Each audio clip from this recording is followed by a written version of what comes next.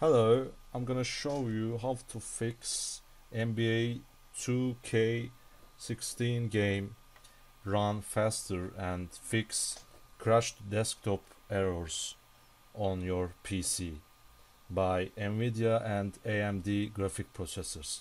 So first of all, you have to do an in-game option for disable super sampling and also disable vertical signing and also buffer count for 1, and you can also set your other options based on your desire, your taste.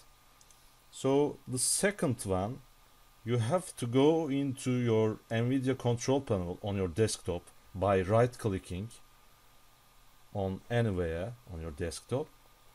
So you come into NVIDIA control panel and then click manage 3D settings. After that, add and browse it.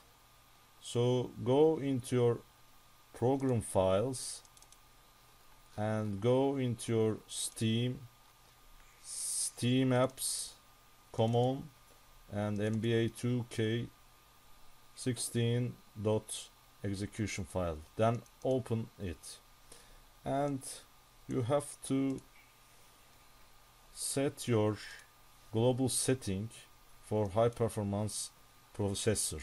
It's whether NVIDIA or AMD card, and you have to specify some settings for detail integration,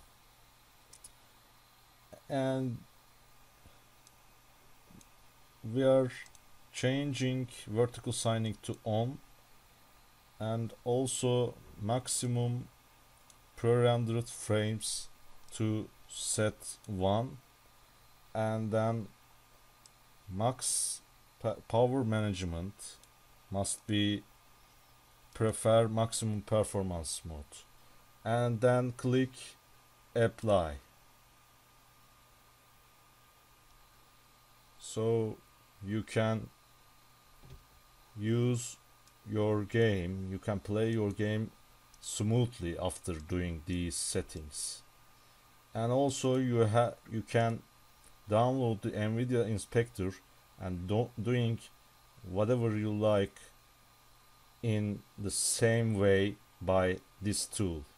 So you have to create a profile on this NVIDIA inspector tool and then do the same settings as we did in the NVIDIA control panel. So thanks for watching us.